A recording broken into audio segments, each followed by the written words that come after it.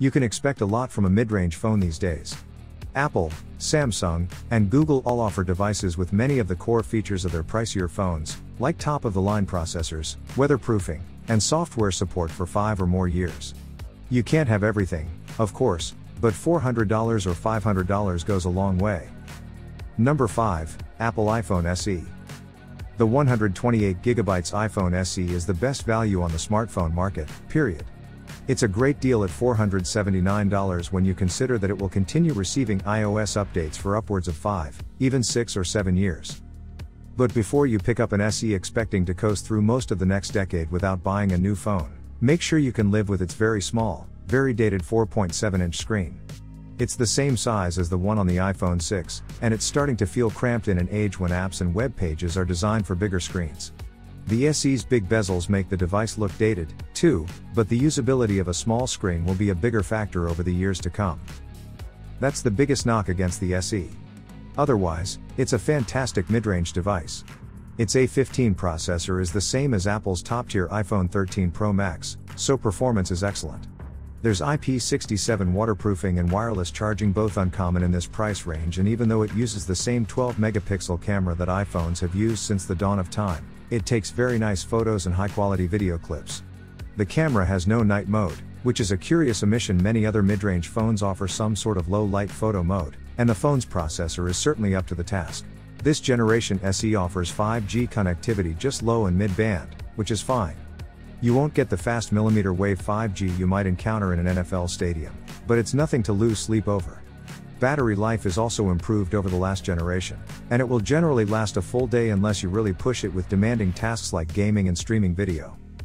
If you can live with the small screen and you aren't bothered by the lack of night mode, we recommend picking up the 128GB version. The base model's 64GB of storage isn't quite enough, and you'll be glad you spent the extra $50 when you're using this phone for years into the future. Number 4, Samsung Galaxy A53 5G. The Samsung A53 5G offers an outstanding value for its $449 MSRP. It has one of the best screens in its class, no surprise from the display maker Samsung, with a 6.5-inch 1080p OLED that provides richer contrast than the LCDs that are common in this category. It also uses a top refresh rate of 120Hz, which makes for smooth scrolling and a little bit more of a premium experience. The A53 5G's battery lasts a full day of use, and the Exynos processor gets through daily tasks fairly smoothly. The phone's main 64-megapixel camera is a cut above the usually unremarkable cameras in this class, with optical image stabilization to help get more sharp shots in poor lighting conditions.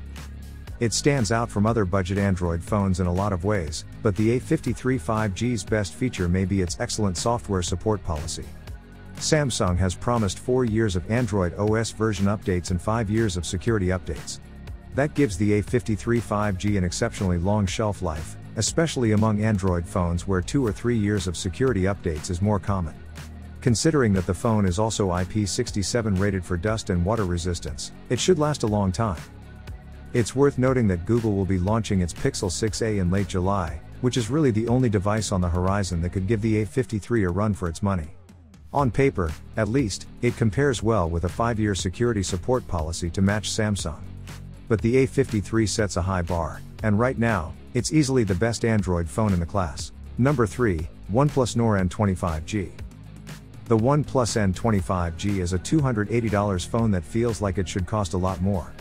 It offers a 6.4-inch screen with a good 1080p resolution.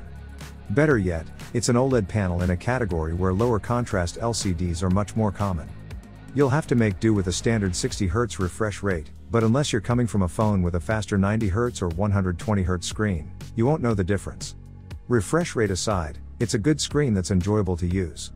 Plus, there's a good fingerprint scanner under the display that makes unlocking the phone a frustration-free experience. The N25G is sold unlocked, but take note, it does not work on Verizon. It's also limited to 4G on AT&T, which isn't the end of the world given the carrier's slow expansion of their mid-band 5G network. The unlocked N20 does work on T-Mobile's 5G as well as 4G, and you can buy a network-locked version of the phone directly from T-Mobile. Number 2, Samsung Galaxy A13 5G. The Galaxy A13 5G is a no-frills, $249 phone that delivers the basics. Its screen is nothing special, but battery life and performance are very good considering the price, and the device is backed up by a solid support policy promising 3 years of security updates. It's not as polished as the N20 with its fancier OLED, but it's also a bit cheaper and works on all major carriers. The A13 6.5-inch screen is certainly big, but it's a fairly dim, low-contrast LCD with a resolution of just 720p. Related, battery life is very good since the screen drains less power than brighter displays. Overall performance from the MediaTek 705G chipset and 4GB of RAM is very good, too. On the camera side, the A13 lacks a couple of features you can find on other budget phones, namely, a night mode and an ultra-wide camera. What you do get are a good 50-megapixel main rear camera that takes reliably good photos in daylight and dim indoor light. Just don't expect much in very low light. Overall, Samsung made some smart sacrifices in making the A13. If you can live with a mediocre display and a basic camera, then the A13 will deliver on performance and battery life, pretty important stuff. Just make sure you budget a little extra for a micro SD card because the phone's 64GB of built-in storage is a little skimpy. The Galaxy A13 5G's screen is dim and low-res, but great battery life, solid performance, and an attractive price tag make it a great value. Number 1, Motorola Moto G Stylus. This year's 4G-only edition of the Moto G Stylus continues to offer the excellent balance of features and cost-saving measures as last year's model. It's a good phone for the price, whether you're a stylus devotee or just want a big cheap phone, and it works on all 3 major US networks. The Moto G Stylus has a big 6.8-inch 1080p LCD display, good battery life with its 5000 mAh cell, and ample internal storage with 128GB of capacity. With a capable MediaTek Helio G88 processor and a healthy 6GB of RAM, the G Stylus performs well with everyday tasks. The cameras, though flawed, are good enough to get by. You won't find an amazing night mode or top-notch picture quality here, but for a sub-$300 phone, it does the job just fine. The G Stylus is missing an NFC chip for contactless payment, and it doesn't have wireless charging or an IP rating for water resistance, which are all common omissions at this price. The Moto G Stylus lives in the device, like the one on the Galaxy S22 Ultra. Popping it out brings up a quick menu of shortcuts to stylus-friendly apps, like its coloring book app. It's a feature set intended for a more casual user than the likes of the S22 Ultra and, as a result, feels more approachable. I hope, in this video, you get to know more about the latest unique gadgets on the market. Do not forget to like, subscribe, and hit the bell icon as we upload gadgets videos on our channel. Thanks for watching. We will see you guys in the next video.